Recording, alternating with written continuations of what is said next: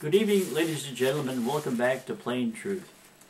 This is about the CIA and its ramifications going on in the United States of America and how they're involved in all kinds of nefarious things back all the way to the 1950s. JFK was talking about how bad they are, that he wanted to have them done away with. He declared war on them, and of course, within a month, as you know, he was assassinated. So the CIA has been up to a lot of monkey business for the longest time.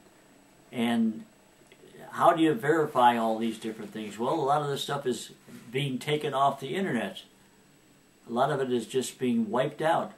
So please watch out for what's going on with the CIA, and ask your congressman, if you can get him to answer, what's going on with the CIA in the United States of America. Years ago, Kucinich was asked, what about these people that are being assassinated by the CIA in the United States? How many people have been assassinated by the United States?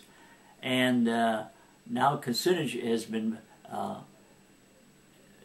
helped to retire, and they have a special gun also with the CIA. It's a perfect thing. It's about the size of a needle, and it's you're not supposed to be able to know that you have been shot with it, and then the needle dissolves because it's a frozen needle, and the poison is absorbed, and then it eradicates itself. So we have this. If you watch this $1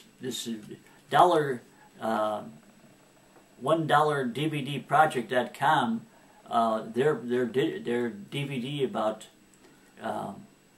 the CIA, you'll see somehow some of these nefarious operations are going. It's 3.5 hours, so I'm just showing you a little bit about it at the very beginning. Thank you very much for watching Plain Truth.